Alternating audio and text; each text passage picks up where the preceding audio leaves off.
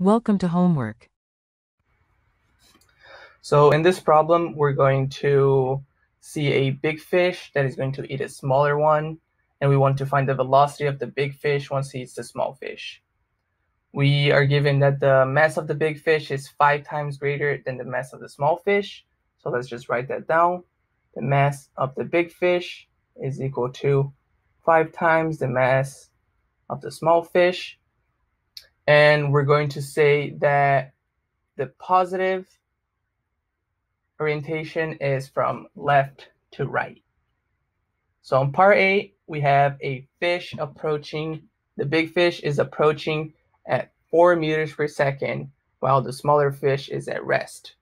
So the initial momentum, part A, the initial momentum is going to be equal to the mass of the big fish times the velocity of the big fish plus the mass of the small fish times the velocity of the small fish. Here, the small fish has a 0 meters per second velocity since it's at rest. So let's just call it 0. And we're left with mb times vb. So we don't have mb. So we are just going to leave as a function of mb. And we have vb, which is 4 meters per second. Therefore, the momentum is going to be 4 times mb.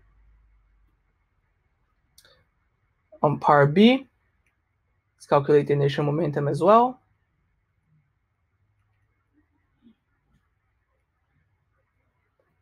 Which is going to be equal to, same formula,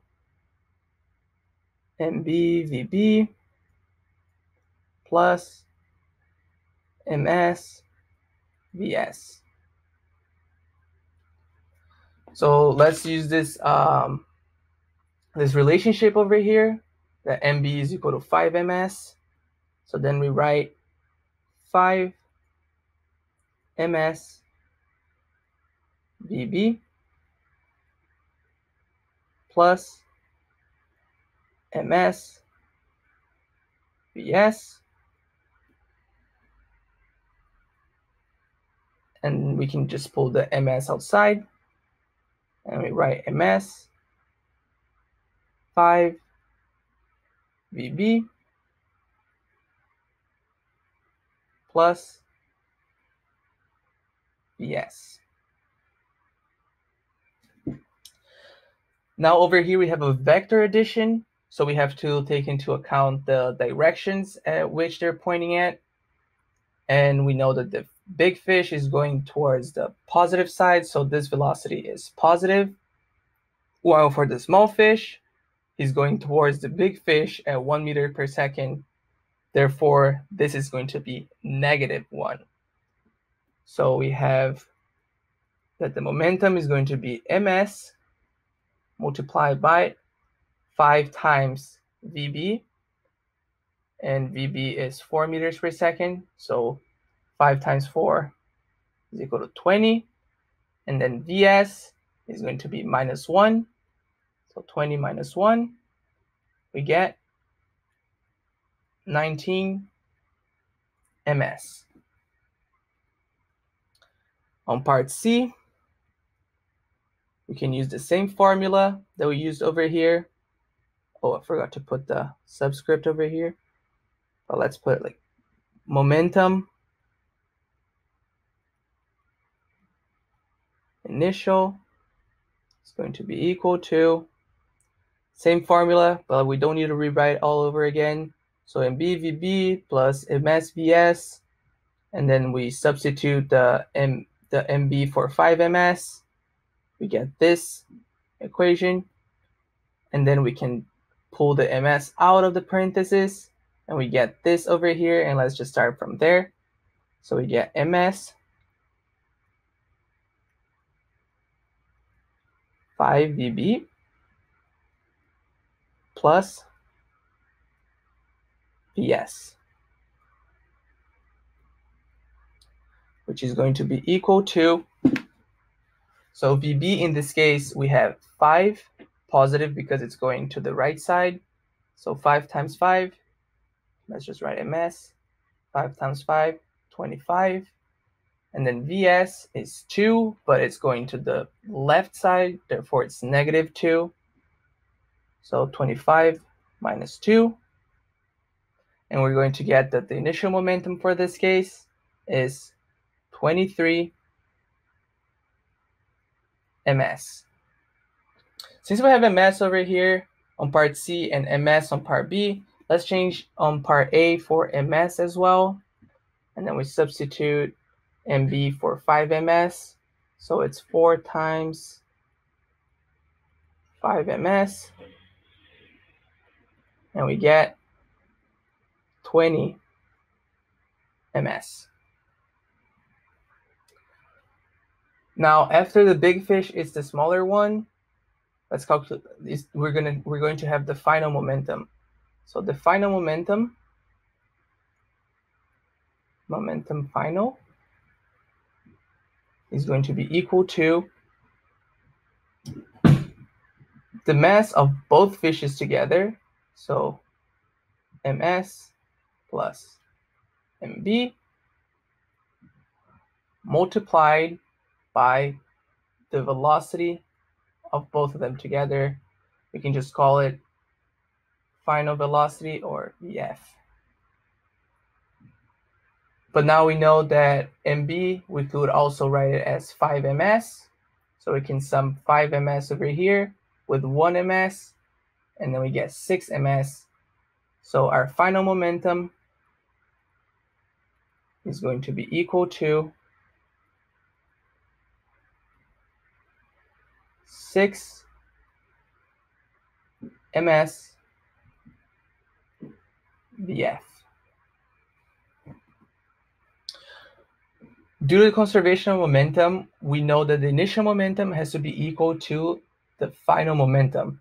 So for part A, we can just equate both of these together, and we're going to have that 20 ms is going to be equal to 6 ms times VF. So we can cancel out ms with ms, and we're left with VF on part A is going to be equal to, let's just calculate it over here. We do 20 divided by 6, and we have 3.3 approximately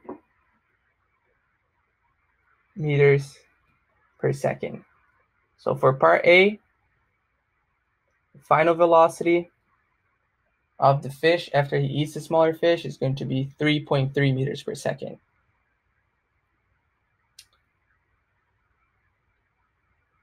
Now over here, let's go to part B. And we have on part B that the initial momentum is going to be 19 ms. So let's write 19 ms. It's going to be equal to 6 ms VF. And once we solve it, we can cross out both of these ms's. Once we solve it, we get that the final velocity is going to be 19 divided by 6, which is equal to 3.166666, so approximately 3.17.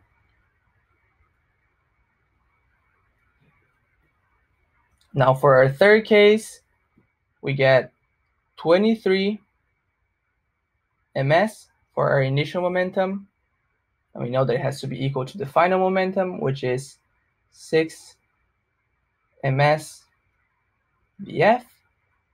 Once again, we cut the ms, and we're left with VF,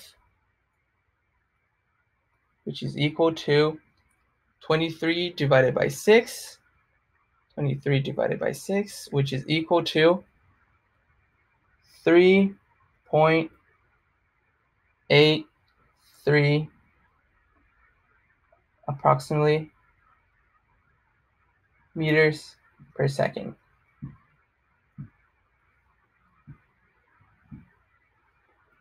Let's also not forget that this is in meters per second as well.